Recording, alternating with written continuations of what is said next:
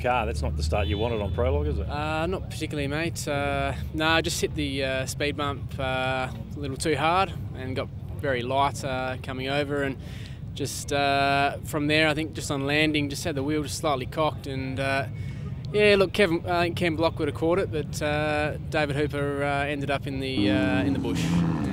New car though, so you're just getting used to it? Yeah, look, had the car 2 months, and yeah, just a little bit different. Just how high we got off that speed bump sort of spooked me, and yeah, if I could have got on the gas pedal a bit earlier, I think we would have saved it. But yeah, lesson learnt.